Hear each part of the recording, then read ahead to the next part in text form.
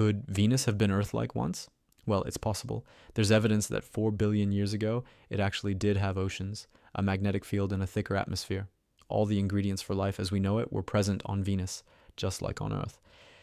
But then something happened. Scientists think that a massive volcano erupted, releasing tons of carbon dioxide into the atmosphere. And because Venus is closer to the sun than Earth, that CO2 turned into a runaway greenhouse effect, trapping heat and making Venus the hellish world we know today. But there may have been life on Venus before this happened.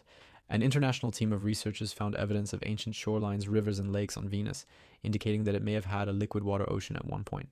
They also found minerals that form in the presence of a magnetic field.